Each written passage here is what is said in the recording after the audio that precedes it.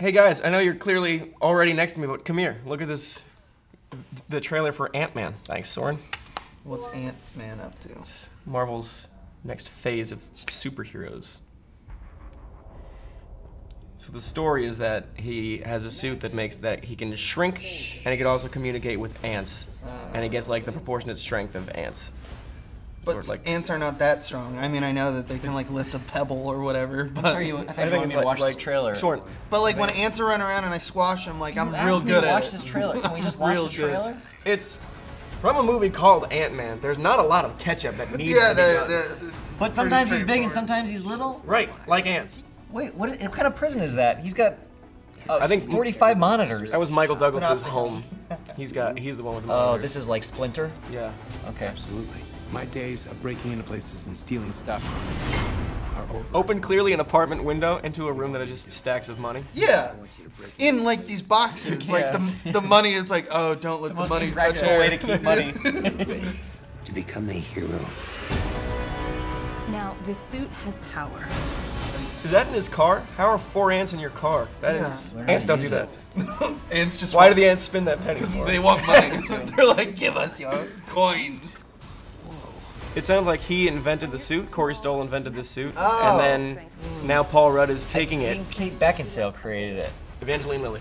That woman created it. You want to show me how to punch? Show me how to punch. Oh, right in the face. That's how you punch. Why didn't you knock him down? He should have known she knows how to punch from all those vampire movies she did. How does he have carabiners that are that small as well?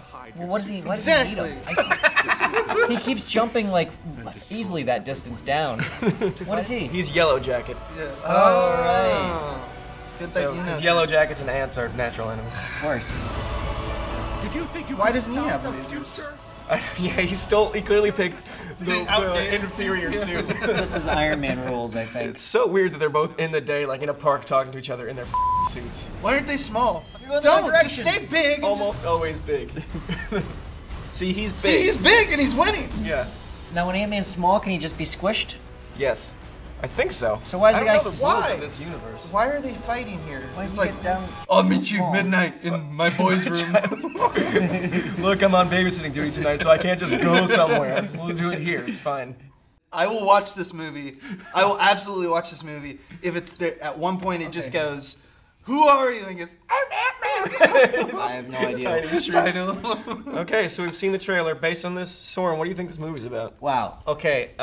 So there's a man who's part ant. And I gotta stop you. Wrong. Go on. Okay. Part ant. He fights a man who's part wasp. Part wasp guy clearly has more technology at his fingertips because he's got lasers on his suit. Yellow Jacket. And but Ant-Man has the luxury of getting very small and hanging out with ants who spin pennies. Yeah.